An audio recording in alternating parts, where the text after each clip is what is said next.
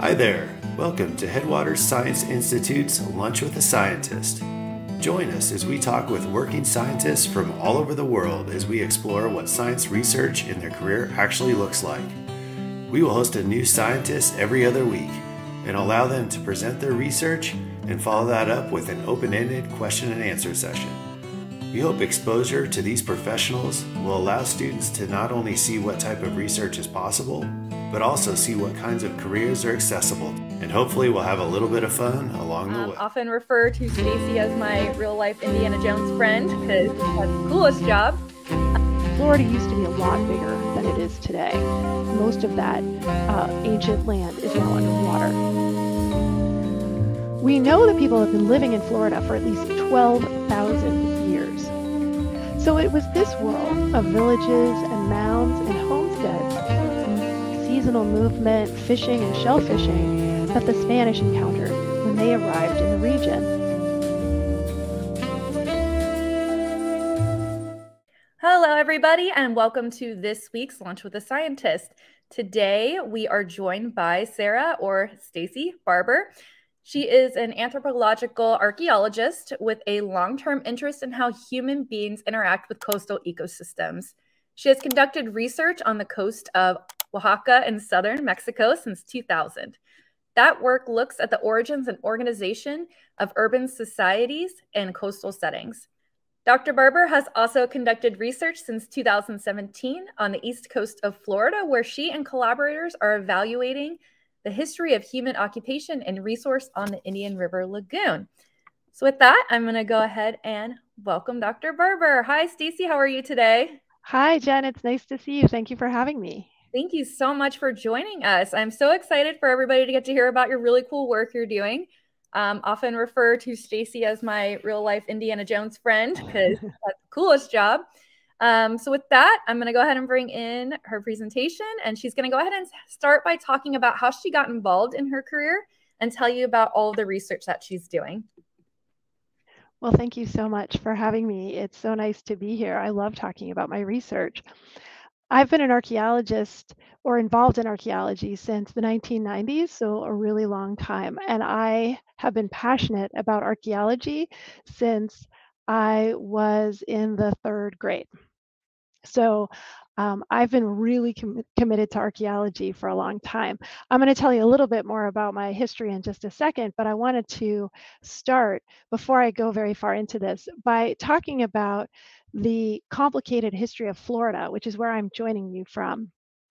I want to acknowledge that the land around the Indian River Lagoon and the Indian River Lagoon itself, which I'm going to talk about today, were part of the ancestral and traditional territory of several indigenous groups. And I'm obviously not an indigenous American.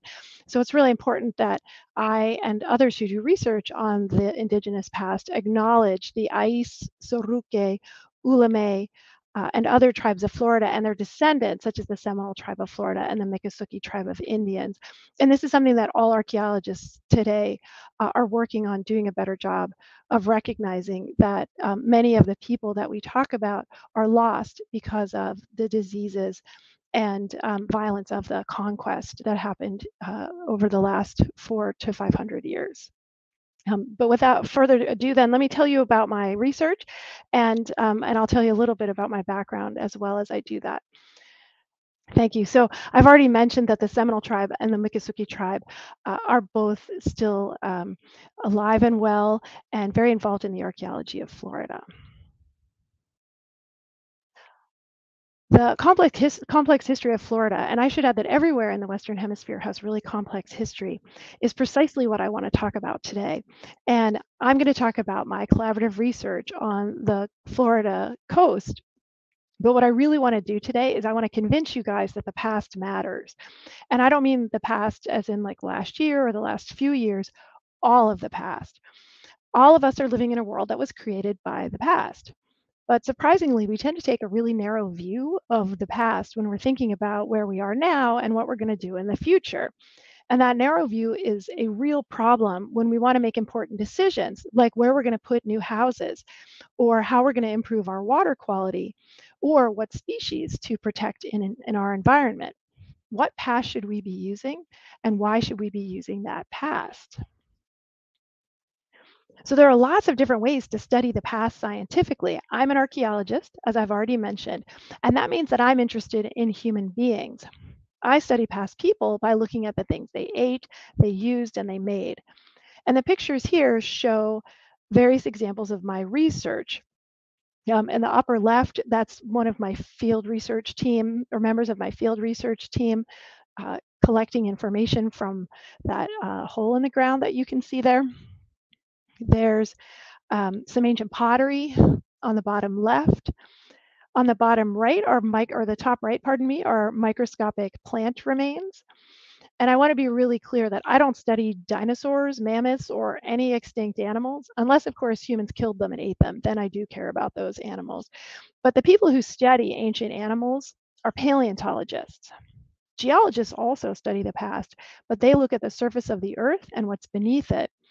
And then there are historians who study the past using texts, that is, books, letters, other historical documents. And all of us who study the past work together because the past is really hard to reconstruct. And I also collaborate a lot with other scientists and social scientists who might not even think to study the past, like ecologists or biologists, but I convince them that they should study the past too. So I've been studying the past for over 25 years, and today I'm a college professor. I work at the University of Central Florida in Orlando, and I started my archaeology career as a college student, which is when I learned the methods for conducting archaeological research. I've conducted research in Honduras, El Salvador, Colorado and Utah, Mexico, and most recently in Florida. I attended graduate school and got a master's degree and a doctoral degree. It's really important to know, though, that most archaeologists aren't college professors like me. Most of them work in effectively construction, and they work for state and federal governments. They identify historic and ancient sites that should be protected from construction projects like cell phone towers or high-rise buildings. So I'm responsible for teaching future generations of archaeologists. My students learn in part from participating in or working with data from my research projects about the past. I'm particularly interested in how past people lived along and affected the ecosystems of coastal regions, like the one shown here on the bottom right in Oaxaca, Mexico. As an example of what I'm talking about, I'm going to use the Indian River Lagoon, or IRL for short, because Indian River Lagoon takes a long time to say. And I'm going to use that lagoon from Florida as a case study to explain why the past matters. I'm the lead on an interdisciplinary research program that's focused on the IRL and on another lagoon in Pacific Mexico. So I'm studying both regions. I want to quickly introduce my research team, tell you about its goals, and so you understand the scale of the work that we're undertaking. Then I want to describe the long-term history of the IRL, especially the area around what is now Cape Canaveral. Cape Canaveral is obviously better known for a place where we launch rockets, but there's a ton of ancient human activity in that same area. We'll start in the Ice Age and we'll come all the way up to the present. So I'll discuss the IRL's history and the archaeological and interdisciplinary research my team is doing around the lagoon. And then finally, I want to make a really quick trip through the last 500 years and talk about the future. What challenges does this lagoon face, and what path should we use to understand its future? The IRL is a shallow estuary that extends 156 miles north-south along the east coast of Florida. It is so long that it transitions from a temperate to a tropical ecosystem. That makes it one of the most species diverse estuaries in all of North America. The photo here is from one of the archaeological sites where my team works. My team's collaboration aims to understand changes in the social and environmental conditions of the IRL over the past 10,000 years. So, not a long time. And our long-term goals include first documenting the geological, hydrodynamic, and ecological change that has taken place in the northern part of the IRL, because again, 156 miles long, we're only going to look at about half of it. and evaluating the ways in which human populations have both generated changes and responded to changes in the lagoon. This figure here on the right is a satellite image of the lagoon, and it shows locations where we have data from. The two blue triangles down at the bottom, the penny plot and the Burns Mound, are where I do my field research.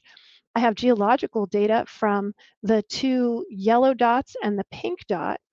And then other archaeologists have worked at the other blue triangles up in the north, Seminole Rest and Castle Windy.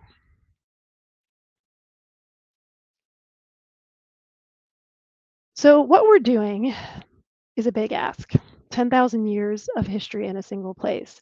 So we needed a team working together to get there. I can't report on what everyone in the team is doing. I'm going to talk about archaeology because that's my thing. But basically, archaeology provides information on past animals, including fish and bivalves like oyster. And there's some examples of archaeologists at work. The ages of these the fish and bivalve bones, the oyster shell, are obtained from radiocarbon dating, and they offer a glimpse of what species were living in the IRL at different points in the past. The geologic vibrocore sample, and that's what they're doing in the middle, and it really does look like a construction site.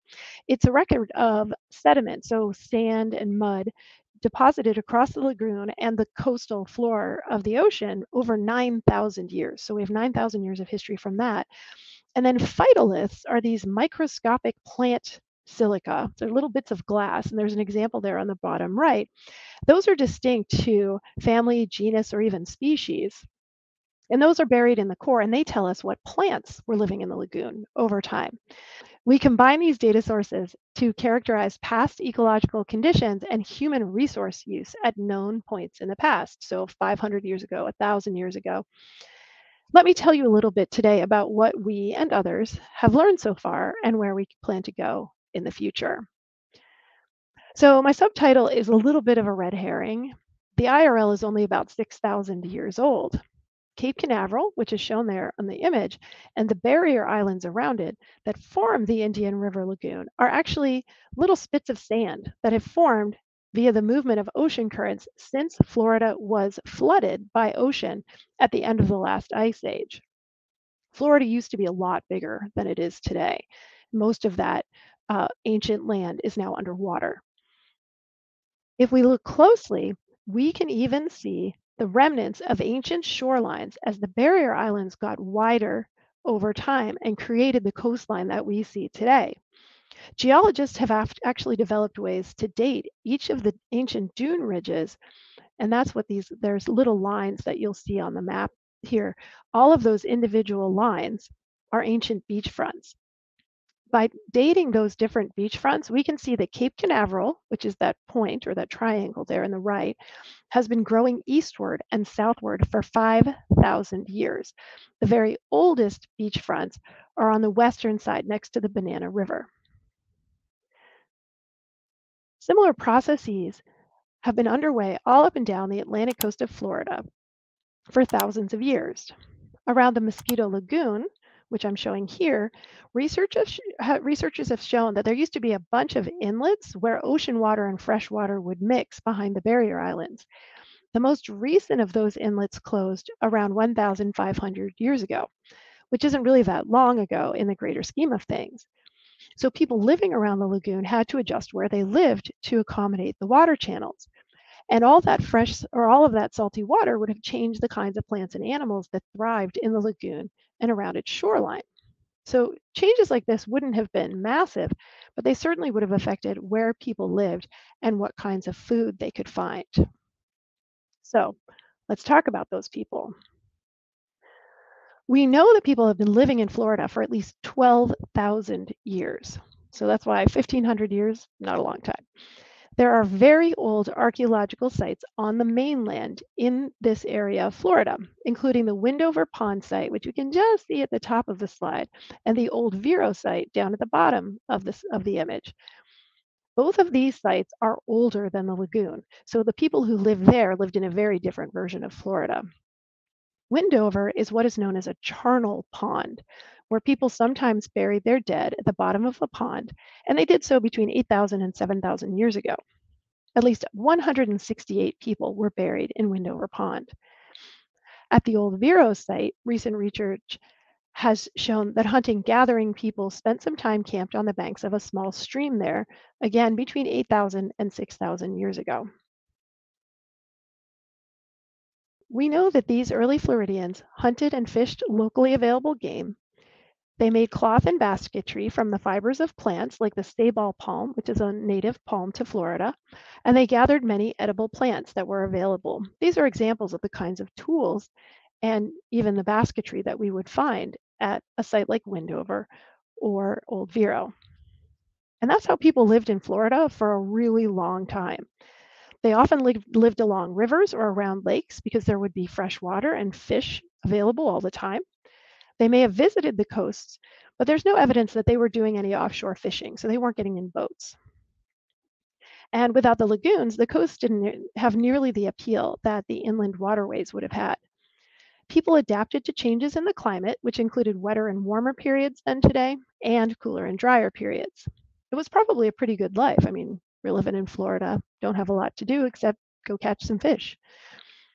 Everything changed around 6,000 years ago, though, when sea levels around the world finally stabilized about where they are today. From that point on, there was this slow buildup of sand to create the lagoons and the ecosystem of the Atlantic coast around Cape Canaveral.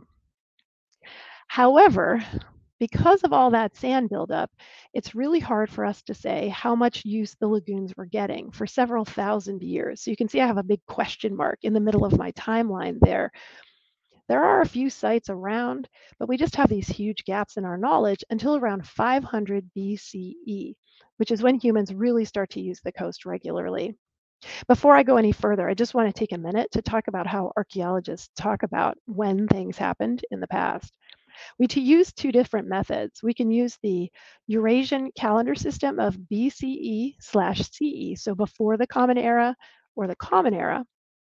Used to be BCAD, but we don't use that anymore. Or we can simply talk about years ago. And because most of us are pretty comfortable with the Common Era, this is the year 2022 of the Common Era. As we get closer in time, it's just easier to say BCE and CE. So back to my basic timeline, we have this huge gap about which I really can't tell you very much. But after 2,500 years ago, archaeological sites become a lot more common around the northern part of the IRL. When you visit the lagoon, you can see archaeological sites everywhere. There are these huge piles of seashells stacked one atop another, like the example here on the right. These shell middens, which they're typically called, are places where people either spent a few days camping and eating shellfish, or where people spent a few days removing the meat from fish, oysters, clams, conchs. They smoked it or salted it, and then they took it back to the other members of their community who might have been camped somewhere else. The density of shell, and this pile of shell on the right is taller than me, so it's like 6 or 7 feet tall. It shows that these activities, this camping and fishing and camping and fishing, happened again and again for decades or even centuries. In some places, you will literally see miles of shoreline littered with tossed out shells, and that's all the white stuff in that slide on the right. That's all seashell that was tossed out by ancient Floridians. These places don't only remind us that other people used to live and use the lagoon, they're an amazing snapshot of the animal species that lived in the lagoon over time and a demonstration of the productivity of the lagoon in the past. It is just amazing how much food people pulled from these lagoon waters. Let me give you an example. The Mosquito Lagoon is the northernmost part of the Indian River Lagoon. Today, Mosquito has only one outlet to the sea, way up at the Ponce Inlet near New Smyrna Beach. But if you look at the geology, there used to be many more breaks in that barrier island, other inlets. And while the research that these inlet locations are based on is actually quite old, and frankly, my team needs to update it, at least our current estimates are that there used to be 5 other inlets allowing fresh and marine water to interact in the lagoon. These closed at some point in the past, but we think that perhaps the most recent one closed around 550 of the Common Era. Now, I mentioned a moment ago that the general environmental conditions of the IRL haven't changed for about 6,000 years since sea level stabilized. But the result of several research projects, including that of my team, suggests that there were smaller scale changes that may have resulted from geologic changes like the closing and opening of inlets. And those smaller changes were likely enough to affect how people could and did use the IRL. This image shows changes in the kinds of plants that were living around the lagoon over time. So on the left, you see a count of those tiny phytoliths of tree species and grass species. So the red, which is arboreal, and the green is grasses, arboreal being trees. I showed a picture of a phytolith earlier, and you can think of them as sort of the bones of plants. They're made of silica, like glass, and they allow plants to hold their shapes. So you see this clear trend. As grass declines, which you see on the left-hand side, the arrow kind of going, well, for you guys, it would be going this way.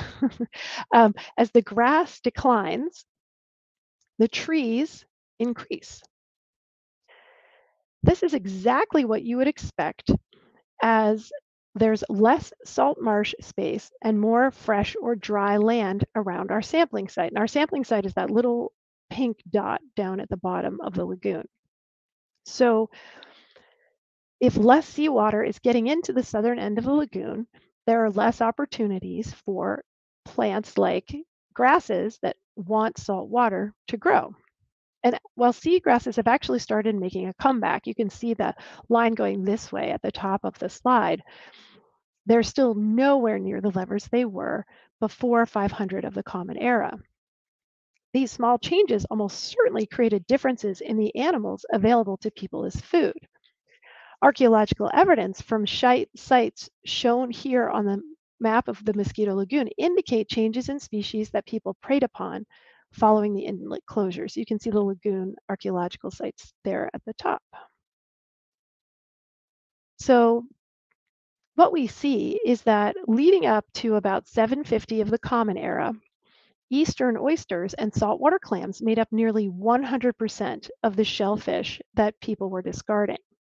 But later, approximately 200 years after the Turtle Mound Inlet closed, so that last mound closed, indigenous peoples ate a much greater mix of species, including saltwater clams, specifically a kind called coquina, which is a very small oceanfront clam, and to a lesser extent, saltwater mussels. So this table here shows you changes over time. The earlier species use is on the top of the chart, and the lower one is at the bottom of the chart. And you can see that there's a radical decrease in some species over time. So human use of oysters plummeted from 50% of all shellfish to just 6%. In terms of fish, a variety of different species of fish, including jacks and catfish, were more commonly harvested prior to 750 of the Common Era, while mullet, catfish, sea trout, and drum species were more common after. And that's, you can see the arrows pointing up for those species. Another interesting thing that we see is that the size of clams changes over time. Parsons measured the size of clam shells over a relatively long period of time. And we see a slow, steady decline in the size of the oysters that humans are gathering from the lagoon. Parsons argues that this decline reflects human overexploitation over time. So we see the size of the clams getting smaller and smaller because the large ones are no longer available. Humans have already killed all of those and eaten them. While we have many more questions than answers right now, it is certainly suspicious that just as people shifted from oysters to other kinds of shellfish, clams seem to have been particularly hard hit. So what we have is people adapting to small-scale changes in their environment caused by geological processes. And some of their actions, in turn, affected the ecosystem around them. By about 1300 of the Common Era, you have people using the lagoon shores in at least three distinct ways. They're gathering and eating fish and shellfish, but not spending extended periods of time in sort of small-scale encampments. They had homesteads that may have shifted seasonally. So they might spend the winter out on the barrier island and then the summer when the hurricanes come on the mainland, which would obviously be safer. And then you also have villages, sometimes with mounds made of shell and sand into which the dead were being buried. And while populations were much lower than they are today around the IRL, homesteads and mound villages would certainly have affected the environmental conditions of their surrounding areas. The burn site on Cape Canaveral Space Force Station, shown there in the red star, is along the east bank of the Banana River. And it's an example of a village with a burial mound. Oh, there were many more sites like the burn site, but those mounds have all unfortunately been destroyed. This is what the Burns Mound looks like today. It's much lower and wider than it would have been in the pre-Hispanic period. And this is a result of damage from construction in the 20th century. It's protected from additional disturbance and is a location where indigenous human remains from sites around Cape Canaveral and Patrick Air Force Base properties can be respectfully reburied. And so in that foreground, you'll see sort of a low mound right next to the fence. That's a modern construction into which we put important materials, including human remains, at the request of the Seminole and Miccosukee tribes. From 2017 to 2019, I and other UCF faculty working with Mr. Tom Penders of the U.S. Space Force have been studying Burns and other sites on the Banana River. And I can't tell you everything we've done at Burns, but I do want to make a few observations about what we think indigenous Floridians were doing here in the final centuries before European contact in the 1500s. So what you're looking at here is, imagine if we just took a saw and cut right through that mound. This drawing shows the mound as it would have looked when it was excavated by archaeologists way back in the 1930s. What researchers found then, and that we have recently been able to confirm, is that the mound was built on top of land that had already been in use by indigenous people. It was already probably a village site. Our radiocarbon dates put that early occupation between 1100 and 1300 of the Common Era, probably as a homestead type site. The mound itself was built after 1300, and it was used at least into the 1500s, so after the Spanish were starting to sail the waters of Florida. 52 people were buried in half of the mound that was excavated in the 1930s. And the upper portions of the mound contained high quantities of ash and shell, indicative of parties, basically. The indigenous people of Eastern Florida were preparing and consuming huge amounts of food in the lagoon, probably in part to celebrate the lives of the dead who were buried in the mound. What's really interesting is the huge number of species that were being taken from the lagoon, and also the land animals that were being hunted. So food refuse near the mound is dominated by fish and shellfish, followed by land animals, including turtles. But there were smaller numbers of amphibian, reptile, invertebrate, dolphin, and bird species found near the mound. There are at least 30 different species of fish, with mullet, weakfish, catfish drum, pinfish, sheep's head, and burrfish being the most numerous identified species. But we also found exotic species like skates, stingrays, shark, and pufferfish. There were approximately 35 different species of shellfish, with coquina, remember those little clams I mentioned before, quahog clams, which are the bigger clams, and other saltwater clam species as the most common. But there are also 6 different species of conch and whelk, which are univalves with a spiral core, including true whelk, the Florida crown conch, and the knobbed whelk. Animals that were eaten at the site included white-tailed deer, rabbits, raccoons, opossums, and the bones from at least 3 different black bears. And that's really unusual. Bears were not a common food for indigenous Floridians. And there were also 6 different turtle species being eaten, the most common being the indigenous or the native Floridian gopher tortoise. And let's face it, the gopher tortoise is really easy to catch. They're very slow. So let me just take a moment to tell you what I think about all this information and what it means in terms of the past of the Indian River Lagoon. First, the Indian River Lagoon didn't even exist until after 6,000 years ago.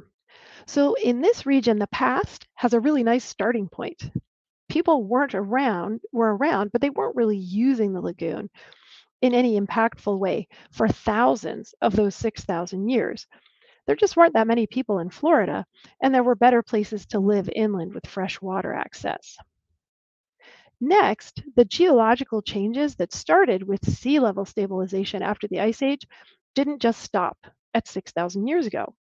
Instead, we see ongoing transformations of the barrier islands, including inlet closures on Mosquito Lagoon that occurred until 550 CE.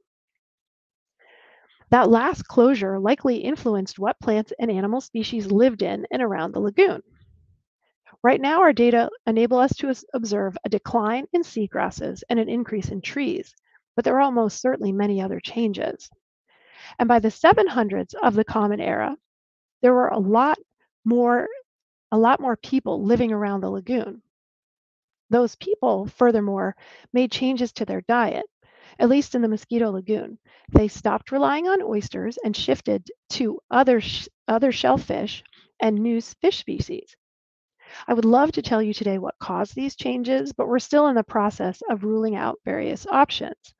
It could be overexploitation of certain species, or people could have changed their food preferences. Perhaps they started to prefer different species over others.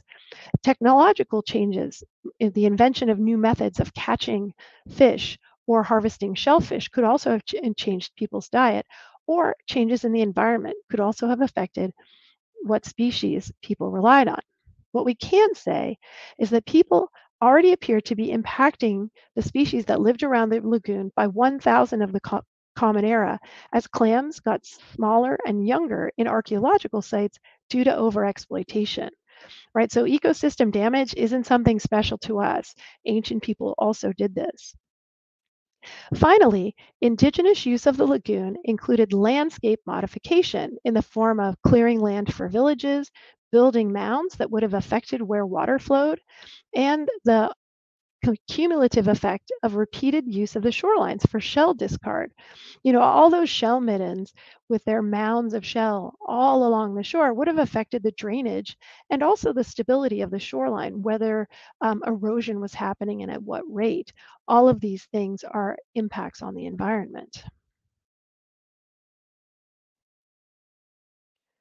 So it was this world of villages and mounds and homesteads, seasonal movement, fishing, and shell fishing that the Spanish encountered when they arrived in the region. Sometimes people treat the past as beginning at this point when Europeans show up. But I hope I've convinced you that to do so is a mistake. History doesn't start with Europeans. It just gets really sad. The indigenous Ais who lived in the Indian River Lagoon when the Spanish arrived were torn apart by disease, violence, kidnapping, and enslavement. No self-identified Ais exist today.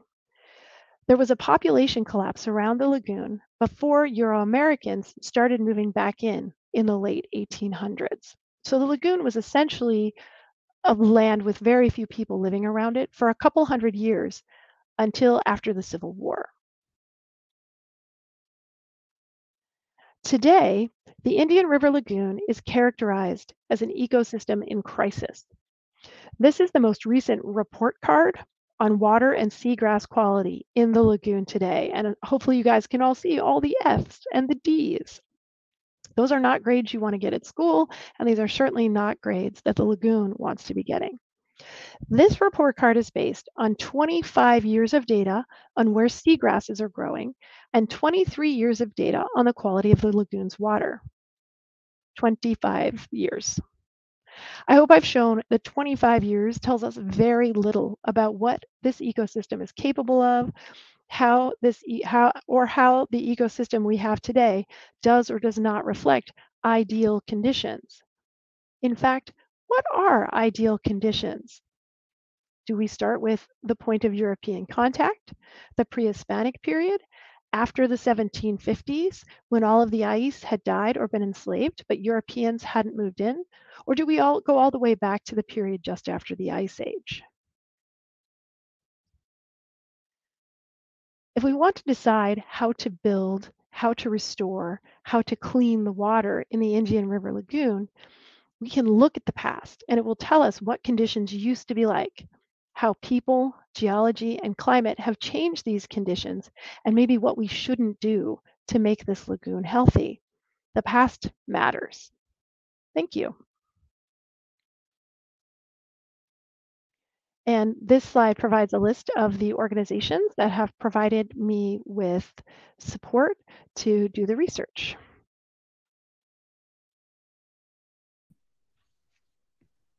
Is that too short? No, that was perfect. Okay.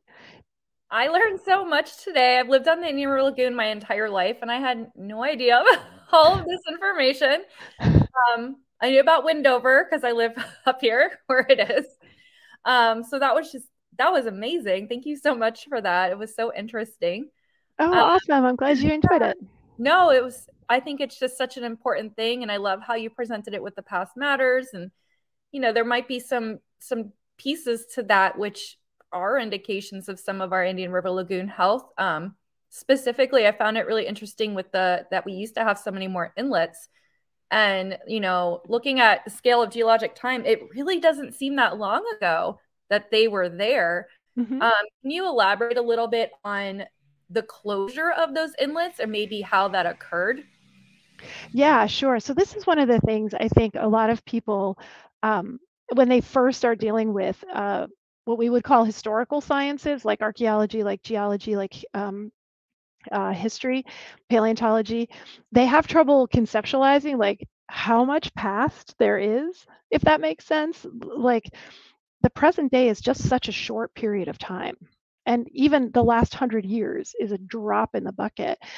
And so to really understand the conditions that we're living in today, you have to like expand your vision of the past to go from what we would call historic time, which would be periods when we have written records, to geologic time, which includes all of the many thousands to hundreds of thousands to millions of years over which life and modern geology have formed the landscape that we experience.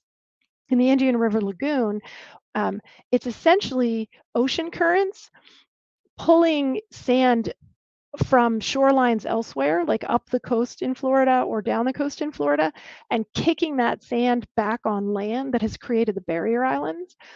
And then because, well, I mean, the barrier islands are literally just spits of sand, which we've built all over, which in and of itself is like a whole terrible idea, probably.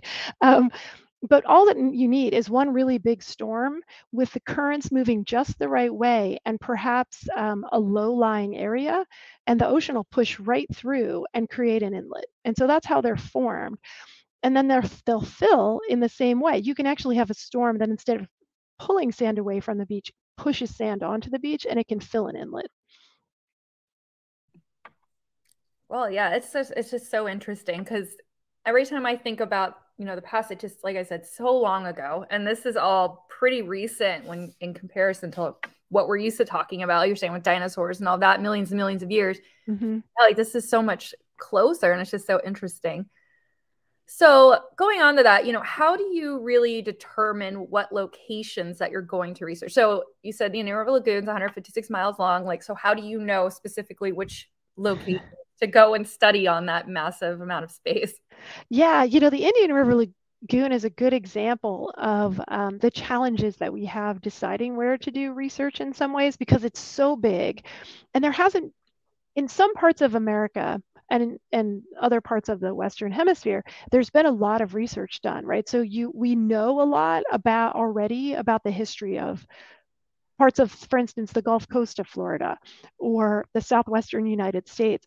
But the Indian River Lagoon is a part of Florida that just hasn't been studied. Its history hasn't been very well studied. And so I don't know a lot about where all of the sites are, and I don't know a lot about when those sites date to. So it was sort of a function of having the right relationships with other researchers who had access to archaeological sites, and then also Canaveral National Seashore and the Space Force Station. The US federal government has very strict rules about what kinds of development it can and can't do. So archaeological sites tend to be in better shape, and there tend to be more of them on places like national parks and of military bases, of all places. So if you want to get a good picture of a place like the Indian River Lagoon, you don't want the southern lagoon because that's all built up, right? It's got towns all around the lagoon. But this patch of the northern lagoon doesn't have towns. And so the archaeological sites are still right there and they're in pretty good shape. And going along with that, I found it really interesting. You were showing all those shells just built up, and you're like, if you look in the woods here, there's like, we see those all the time. So how can you determine if those are from ancient civilizations and not more recently? Yeah, so there's a couple of different ways. The first way is so the big piles of shell, the middens, like the one that I showed very early in the PowerPoint, those are not something that form naturally. Like they're just too dense. And they often have things like bits of pottery inside of them. And it's not pottery that's made today, right? If they had glass or nails or something in it, we'd know it was modern. But because they have what is pre-Hispanic pottery, so pre-European contact pottery, we know that the midden formed at that time. Those middens kind of fade off, and then you have these thick trails of shell that just go up and down the shoreline. Those can form in two ways. One, it can be people, or it could be a big storm, right? Storm surges bringing stuff up onto shore. The thing is, conch shells are heavy. And so it would have to be a really bad hurricane to give you like a big pile of conch shells on the shoreline. And then often the conch shells and some of the other shells will have like chips and stuff or cutouts in them, or humans were cutting into the shell to get the meat out, or if they were using the shell as a tool. And so when you see things that humans have clearly modified and they're all piled together on the shoreline, you can say, this is something people did. And since we don't use conch shells as tools today, we can safely say that it's an indigenous technology. Yeah, and some of those conch, are they even around still? I know that we've over harvested a lot of those species as well. I don't know what the existing proportions of some of these species are, and I'm still trying to find the right data. There are some inventories that have been conducted by other researchers at UCF of some of these species, particularly the oysters and the clams. Actually, I think there's less information on the conchs, but that's proprietary, and so I'm not going to be able to use those data until those researchers have published on them. So I'm just sort of waiting for them to do that. Yeah, so something for us to look forward to. Yeah. One more question. So I know you shared that protected site, the burn site. The burn site, yeah. Yes. So are the other locations that you're working on, are those areas also protected since you were doing research there? Yeah. So I think a really good point to make is that archaeological sites all over the United States, if they are on federal or state land, are protected. Right. It is illegal to excavate in those locations. It is illegal to, if you find something on the surface and you're in if you're in a national park and you see a piece of pottery on the surface, it's actually illegal to remove that stuff. And so all of the archaeological sites that I've worked with are on Cape Canaveral Space Force Station. So they are definitely protected, both by the federal laws that protect all archaeological sites on federal land, but also it's the Space Force Station, right? I have to have a security badge, and there's like all this, there's people checking me in and making sure I can come on base. So they're like super duper protected.